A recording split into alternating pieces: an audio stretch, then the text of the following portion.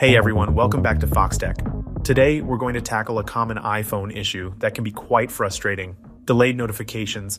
If you've ever experienced the annoyance of not receiving timely updates on your iPhone, don't worry, I've got some great solutions for you. In this video, we'll explore the possible causes behind delayed notifications and delve into practical steps to put an end to this problem.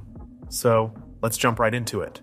One of the main culprits behind delayed notifications on your iPhone might be the scheduled summary feature. This nifty tool groups non-urgent notifications and delivers them at specific times. To check if you have it enabled, head over to your settings, then navigate to notifications, and finally, scheduled summary. Here you can customize the times and choose which apps are part of this summary. However, my recommendation to prevent future problems is to turn it off altogether. Now let's address some other potential issues affecting notification delivery. The notorious Do Not Disturb mode can sometimes block certain notifications from coming through.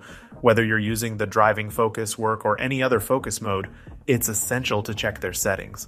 Go to Settings, then Focus, and choose the specific mode you use. From there, you can customize which apps are blocked and which notifications are allowed. Another common cause of delayed notifications is a weak cellular signal or poor Wi-Fi connectivity. Your iPhone requires a stable connection to receive notifications in real time. To ensure you have proper connectivity, try restarting your Wi-Fi router or checking your cellular data. Making sure you're well connected will help resolve delays. Sometimes, notification delivery issues are app-specific.